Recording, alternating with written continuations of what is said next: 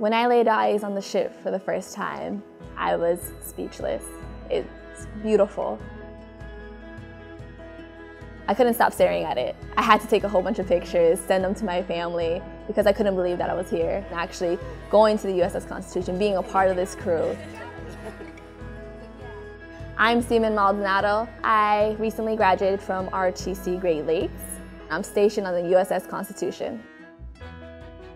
I just want to make sure that everyone comes here and leaves with a piece of the Constitution, leaves with something new that they didn't know.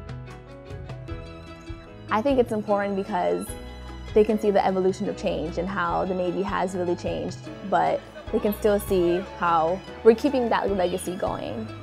We're showing people that we're still keeping true to the ship and what it's about.